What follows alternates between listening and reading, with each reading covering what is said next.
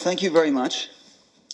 So, everybody in the world wants to have their own Silicon Valley, and very few succeed. And there's a great deal spoken about what are the factors that require you, that you have to have in order for that critical mass of technology, education, investment, capital, and entrepreneurship to coalesce so that it can happen. But one of the questions that I think inevitably arises is, okay, there was always going to be this imbalance, perhaps, between the America's Silicon Valley and the Silicon Valleys of other parts of the world, as long as there was such a concentration of internet users and technology in America. But with the next billion people coming online, all of a sudden you really do genuinely have this huge user base, this incredible reach and spread of technology in other parts of the world, and therefore the question inevitably arises, okay, are things now going to start changing? And what kinds of startups are going to be taking advantage of these markets? And what kinds of investors are going to be going in there? And what kinds of money are they going to make? And what sorts of changes are going to happen, in terms of local legislation and financing structures for this to all take off? So we have two very interesting panelists to talk to us about the whole question of global startups. Christopher Schroeder is an entrepreneur, a venture investor, and he's the author of a book, Startup Rising, which is about the entrepreneurial revolution in the modern Middle East. And Jalak Jobanputra has just raising her own fund at Future Perfect Ventures, and she was born in Nairobi, I believe, raised in the US, and has worked at a number of organizations doing entrepreneurship around the world. So I'm very glad that you're both here with us. Thank you. Thanks. Good to be here. And I thought we might just begin with this question. Okay, so next billion, what kinds of startups are you seeing in different parts of the world that you think are going to take advantage of this emerging mass of internet users? And how are the business models or the approaches that they are taking different from what we might be used to seeing over here? Sure.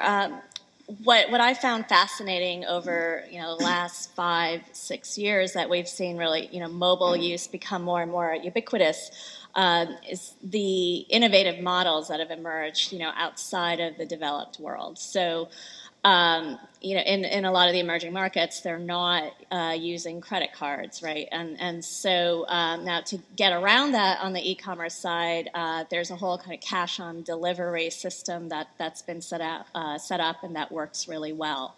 There's a lot of credits or alternatives to what we consider credit scoring here in the U.S. Because most of the world is still unbanked, and we're leapfrogging, the traditional bank, and so companies are using mobile phone data to build credit history for folks, so then they can offer loan products. And then, of course, there's a story of M-Pesa in Nairobi, where I think Christopher was saying that 20% of the GDP of Kenya is now going through the M-Pesa mobile money system. And here we are in the U.S. still trying to figure out how mobile payments is going to work because we have existing infrastructure.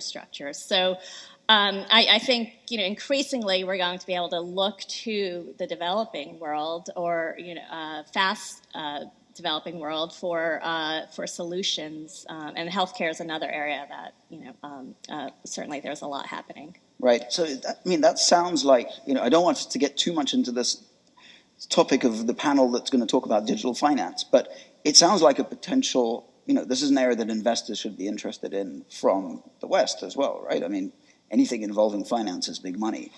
But where is the money coming from for startups that are doing that kind of mobile banking, or is it all coming from the telecoms companies?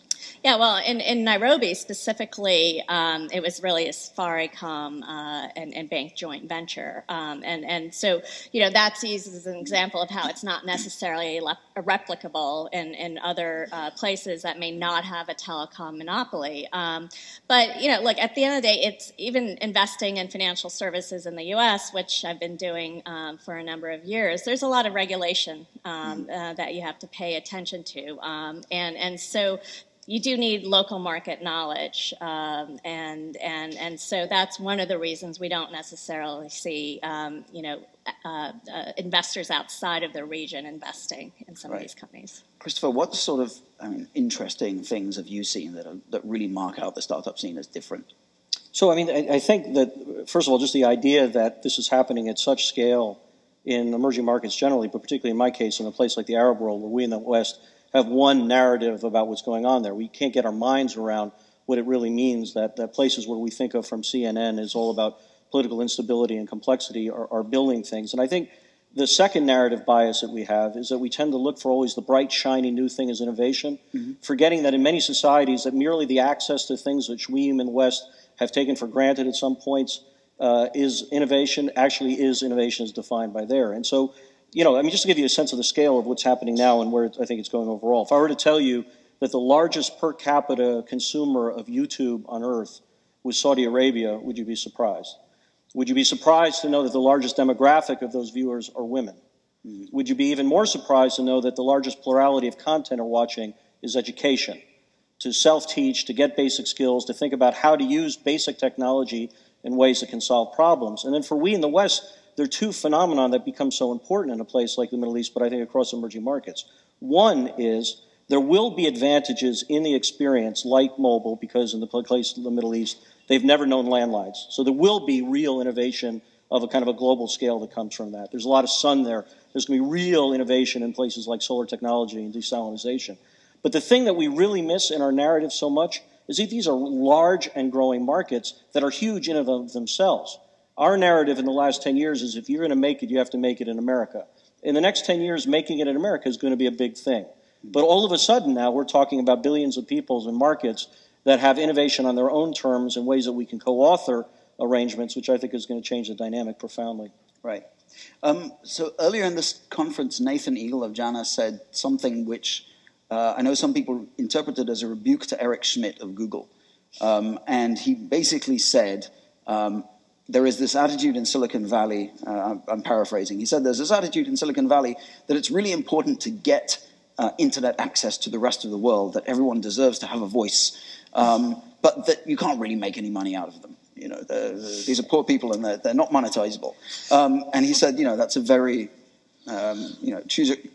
use your adjective of choice to describe that attitude.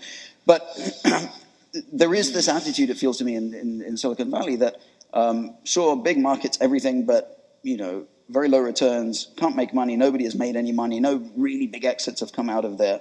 Do you think that attitude is still justified? No, I don't think it's justified at all. First of all, it's depending on what you mean by big exits and where. So even in the Arab world, the Yahoo of the Middle East exited for $200 million, just a little bit less not too long ago.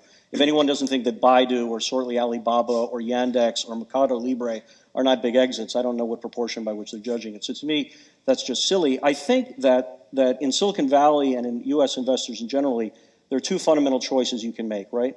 One is that you really have an expertise here and you want to drive it at a higher cost. So for example, when I interviewed AT&T for my book, they said, look, we're never going to make it big in emerging markets because our strategy is effectively a $75 ARPU strategy, and that's fine by us. But obviously people in India are making billions of dollars at a $9 ARPU strategy. So you can make, I don't know what the hell iPhone is thinking about having an emerging market strategy with $300 phones. I guess what they're saying at the end of the day, we will only deal with the elite, whatever that means. But if you realize that in a world of 5 billion smartphones, that all of a sudden, if you can make a penny on each, something really, really interesting and powerful can happen. You just have to make a choice about whether or not you have the expertise or can partner with the expertise to engage in markets on their terms, or whether or not you just sort of say to yourself, at the end of the day, I want to stay focused on what I do normally. But to say one is dismissive of the other, to me, makes no sense at all. Yeah, and you touched on the scale. There's the scale issue, and it's not only about first getting into getting a cheap phone into some of these people's hands. But once they're on it and once they start using it, they're going to spend money on the platform, on the phone. I use the example of farmers in Africa, right? they don't make a lot, but they will spend a good proportion of their income, and they view it as an investment, on their mobile connectivity, on their phone, because they know that they're going to be able to make more money down the road from that connectivity. And I think that's like a mentality that a lot of investors and entrepreneurs here don't understand. And unless you've been on the ground and talking to these people and seeing how they're using this and how they're thinking of all of this, you're going to miss out on it. Well, I mean, so to cite Nathan Eagle again, he mentioned this figure that in some parts, I think, of Africa, he was saying people spend 10% of their income on airtime and on top-ups, and that this is, what companies advertise in rural villages. And it seems to me there are two ways to see that. One is, oh my God, that's terrible. People have got to spend this much money in order to get access. On the other hand, it's wonderful that they want it that much, and that shows you what the demand is. But another way to view that is to say, well, 10% of their income is the best that you're ever going to get, because as their incomes rise, they're going to be, and services improve, that spend is going to go down. Well, I think that's a very limited view of what the potential is. And, more power to them, because that provides opportunity for those of us that see the potential. But, when there's so much pent-up demand for services, for connectivity, for livelihood, you cannot kind of stop that momentum. And it's about figuring out what they're going to spend on next, right? And here we're pretty tapped out, I'd say, in the developed world on ARPU, and we're companies are really going to have to start looking to these markets. I think the mistake that a lot of people make is twofold. One is that they think of mobile devices, particularly smartphones, as fancy featured phones, okay? Mm-hmm. And I think, by the way, when the book is written on RIM, I think that's going to be the essence of their demise, where they just don't realize at the end of the day that these are accretive supercomputers that allow people to do other things with their life. So you can say they're spending 10% off of a low income now, but they're using it not just for voice, they're using it to solve all sorts of problems in their backyard. And if the denominator keeps increasing, as statistically and palpably it is in emerging markets and rising middle classes anywhere, that 10%, even if it becomes 7%, becomes a really interesting number over time. People view it as a static thing, which makes no sense to me. Okay, so let's talk a little bit about what I started with, which is that question of, okay, where are the Silicon Valleys of the future? I mean, is it this naive hope to imagine that for countries that keep on trying to create them? I mean, I lived in Israel, which was probably one of the few examples of a place that really did create its own Silicon Valley, and it did it for a variety of very local to Israel factors. I lived in Russia, where they tried to create a Silicon Valley from scratch right outside Moscow. And I went to visit the field where they were going to build it. And, it was going to be like Soviet central planning all over again. And, of course, it went nowhere. But and then people talk about Berlin and Silicon Alley, and there's a there's a startup scene in Warsaw, and everywhere has got its attempt. But is any of these going anywhere? Look, I think that what I have found, at least in my work in the Arab world, is that geography matters and ecosystems of talent, network effects of success breeding success matter.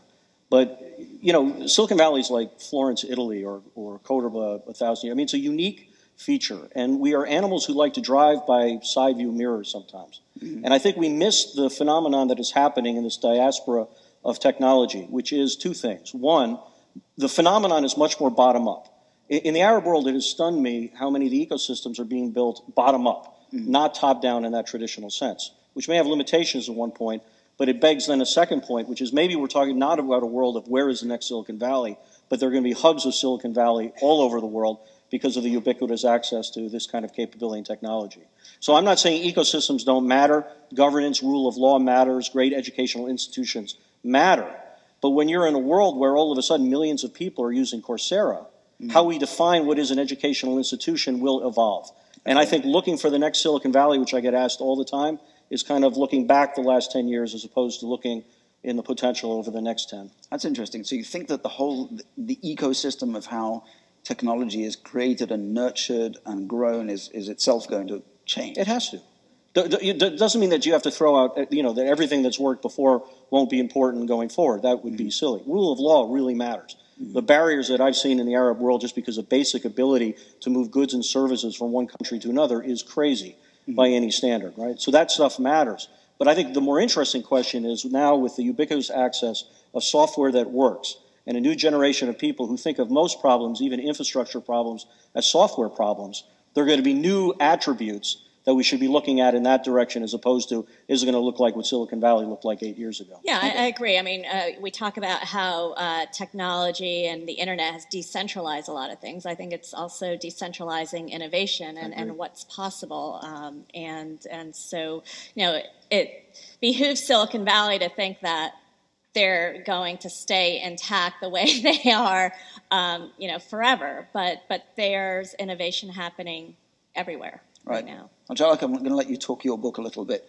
You're setting up this fund now, and it's geography neutral, as I understand it, right? Or how are you approaching it? Yeah, so it's based here in New York, and I think New York is a great spot to be investing out of, because we're building, you know, we're getting more and more technical talent here. It's geographically, you know, I think more central to a lot of other regions than the Valley is. And it's all about next generation data analytics, and we're calling it interpretive intelligence. So, and the emerging you know, the emerging markets play a big role in this, because a lot of the data that's going to be created in the future is going to be created in these emerging markets. And so it's about combining all of that data in healthcare and education, in commerce, and coming up with solutions that not only benefit businesses, which we've seen a lot of, but benefit individuals And too. Is that data going to be coming from people's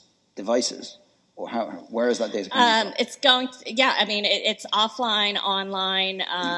You know, we are seeing more and more smartphones, but they're going to be more connected devices, machine-to-machine data, and but you know, data in itself doesn't do anything, and it especially doesn't do anything for individuals that are creating it, unless there's kind of some smart analytics and truly making that technology and data seamless with our lives, and that's the goal, is to make it work for us. Okay, I'd like to ask each of you, which is the most interesting, peculiar startup scene that we've never heard of?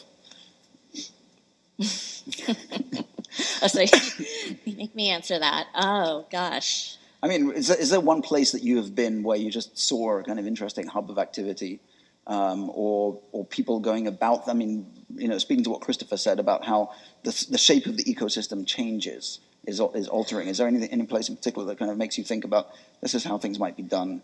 Well, I mean, there are two places that I've been that you wouldn't think of as innovation hubs, and you know, one is the Congo, the Democratic Republic of Congo. But I was in Rwanda a few years ago, and I just decided to take a car over to the you know, over the border and see kind of what was happening on the ground there. And you know, there are all sorts of hacks that people come up with to communicate. I mean, there wasn't, you know, any sort of a reliable communication mechanism, but you know, this guy who owned a restaurant took me into the back room and said, you know, I can figure out how to get onto the internet, and so I think, like, the less resources people have, the more innovative they actually can be, and I think that's why we really need to look at some of these places that have been more resource constrained. You know, as we become more resource constrained, we can probably learn a lot from what they've hacked together.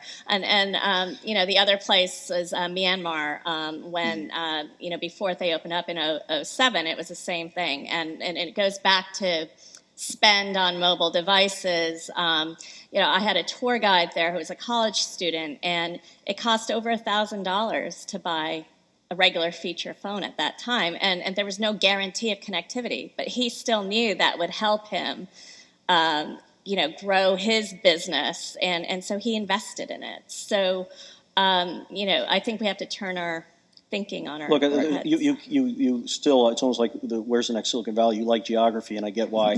But I have to tell you, the story of our time is where there is growing ubiquitous access to technology, there's amazing problem solving and innovation in odd corners. So I'll leave you two very, very quick examples of the winner of the Arab high school startup competition a year ago were these 5 amazing young women who built solar charging stations for tent communities so they could come in and charge lights to get out of the kerosene business. These were 5 young high school women who found out how to build solar panels by going on YouTube and the internet in Yemen. The last startup weekend, which a lot of you guys have been to, you know about, the last major startup weekend was in Gaza. 250 young entrepreneurs. Right. So the story of our time is where there's ubiquitous access and growing access to technology, there you will find this happening. And what were they building in Gaza? What kinds of... Everything. So you have, a lot of it would be, as you pointed out, local problem solving, just in terms of moving goods and services and that kind of stuff. But these kids are dreamers. They've got e-commerce platforms about how they would like to take crafts and things from where they have and move them forward. And we have other people who are like global players thinking about how they could compete in things like travel and booking. One of the largest startups in travel and booking, not quite like Expedia, more like maybe TripAdvisor, is in Ramallah, East Jerusalem, not Gaza. But it just gives you a sense that where there's that opportunity, where people can see what else is out there, they begin to dream not only local problem solving, where it often starts, but how they can get one click away to almost anyone. Right. I wonder if I might actually come back to Myanmar, which you just mentioned, because it's such a striking place because it really is almost the blank slate, right? The price of a SIM card there came down from something like $3,000 a few years ago to, I think it's now actually zero. Yeah. And the telecoms networks are being built out. Everyone is flooding to Myanmar. There was I don't remember which tech conference it was, but there was a tech conference, bar camp or something with 4,500 attendees a few months ago. And, so it's crazy. But when you have a country that is really almost starting from zero, there, what does it look like? I mean, and what do you expect coming out of that? Well, I mean, it's not really starting from zero in terms of the human capital, right? And going back to the pent-up demand and that desire for connectivity. I went there, I traveled around, I hitchhiked, and the conversations I had, I mean, you could tell these people just were hungry to connect, right? And so I think it's going to be really powerful. Now, obviously, people need to be trained in software development and other skills, and I do hope that other than just the infrastructure building and the large companies, I hope that the rest of the world comes in and thinks about that educational piece and that and really helping harness this entrepreneurial talent that already exists there. Right. So. What you said just now, actually, about people in Saudi Arabia using YouTube for education really struck me because I thought everyone was using it for music videos. Well, there's that too. Right. and soap operas and like everything, people are people. But when you have an opportunity all of a sudden to be able to access things that you could not before, that if you utilize it, you can be something. Right. It's a psychological change as much as a substantive one. Your mention of that, by the way, was also interesting because one of the aspects that I know is the case in some countries is the imbalance of men to women in technology that we often see here. I think it may not be less pronounced, but at least there are certain areas where women have a particular, I don't know if advantage is the right word, but can you talk a little bit about that? So The Economist this summer had a report. You never know in nascent markets how good the data is, but anecdotally I can confirm it was always the case that a third of the tech startups in the Arab world are women. And I can tell you I was a judge at an MIT startup competition in Lebanon a year and a half ago, 6,000 companies, 15,000 entrepreneurs, 41% of them were women. And when I interviewed a lot of women entrepreneurs, you would get a whole spectrum of why they do what they do and all. But they kind of fell down in two buckets. The first were women who literally just got up into my grid and said, do not put me in your chapter about women entrepreneurs. I'm so tired of you gringos thinking about this is like that. I'm an entrepreneur. I want to talk about my company and so on. But then you talk to other women who are building e-commerce platforms, and Saudi Arabia is a place where they need to do business and they can't drive. Yep. And so you have a continuum. But, you in the audience know, and you all know very well, the definition of a great entrepreneur is someone who works around problems. And to a person, the women that I met said, we're very good at working around problems. So it's not a surprise to me that there are such leaders in this ecosystem. And I also have to say, we were talking about Jordan backstage earlier, and when I was there about a year ago in the Oasis Incubator Accelerator, half of the participants were women. And I mean, that's a better ratio than you see in accelerators here in the U.S. And they were shocked that that's not the case in the U.S. And I think in some of those regions you have such high unemployment rates. You have these large youth populations, and so they just go out and solve for problems and build companies, and they don't really think twice about it. They just do it. Is there also a phenomenon that because men have dominated so many professions, the new professions don't have that existing dominance, and so it's easier for women to come into them, or is it that they're not seen as men's professions? I don't know. I mean, it's sort of... No, I think it's challenging. I mean, I spoke to many in India or, even in the Middle East that certainly do have challenges with doing so. So I don't think we can underestimate that they have challenges, but they don't view constraints. They've lived with constraints and see a little opening, and then they go for it. And I think that's a big difference. Right. There's neither of you is particularly connected to China, I know, so this may be a silly question, but where are we going to see? You mentioned Alibaba, you mentioned companies like that. So, but where are we going to see the next Instagram or Tumblr come out of? Is it going to be somewhere else?